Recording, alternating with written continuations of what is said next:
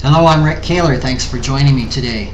Well, the recent media attention to the ups and downs of the stock market reminded me of a piece of advice that I heard a few years ago. John Muhlenkamp, who's manager of the Muhlenkamp Fund, was one of the speakers at the Financial Planning Association's retreat in 2004. He suggested a simple way to reduce the overall volatility of any portfolio. Don't price it so often. Now, over the last few weeks, a good many investors have opened their account statements to find that their retirement nest eggs were worth a lot less than they had been the month before. This really isn't an enjoyable experience. Those who could read the numbers and still maintain their serenity were probably practicing a useful strategy for investors that I call fuzzy thinking. Now, fuzziness in finances don't seem like an approach a numbers guy like myself would promote. Investment advisors and financial planners are always urging clients to accept the reality of those statements and other financial facts that define their assets and liabilities. After all, financial statements deliver hard, cold facts. Those numbers at the bottom really do represent reality. Well, that's true and it's not true. It's true the number at the bottom of a monthly statement shows the precise value of that account at that moment on that given day. At the same time, though, it's important to understand that the numbers represent just one point on a scale that is constantly fluctuating. This is why planners keep reminding clients about standard deviation.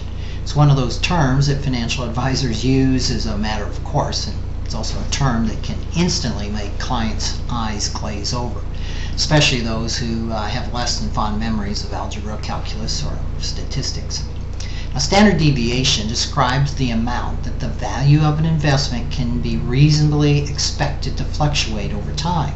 It does have a precise mathematical formula, which for most investors is really just completely beside the point. The point is, it's probably helpful to think about standard deviation in a more right brain way, which it just simply means more or less. Now, let's say your investment portfolio showed a balance at the end of the month, say of $1,050,000, and that this month's balance, say, was $1 million. Now, you could read that statement that would lead you to focus on the fact you're worth $50,000 less this month than last month. 5% fluctuation in the course of a month is pretty significant. Yet both those numbers are comfortably within the range of the standard deviation for a diversified portfolio. Each of them can and should be read as $1 million more or less. This is where fuzzy thinking can really be useful. If your net worth is not a fixed, precise number, it's an approximation that that fluctuates over time within a range that can be wider or narrower depending on how much risk that you take with your investments. This is why a chart showing the value of a portfolio over time isn't a straight line, but it zigzags up and down. If a portfolio is well managed, of course, those zigzagging lines are going to gradually climb. The investments will increase in value from their starting point despite the ups and downs along the way. If you want to compare this month's statement amount, then it's better to compare it to the statement from a year ago, or 2 years ago, or 3 years ago, or 5 years ago than the statement from last month or last quarter. Comparing your account balance to what you started with rather than what you had last month gives you a more accurate snapshot of really what's going on and your real true value.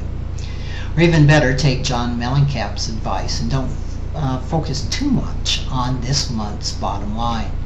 When you consider your net worth, just remember to add the phrase more or less. Not only will you demonstrate your understanding of standard deviation, but you'll probably sleep better as well. Thanks for joining me.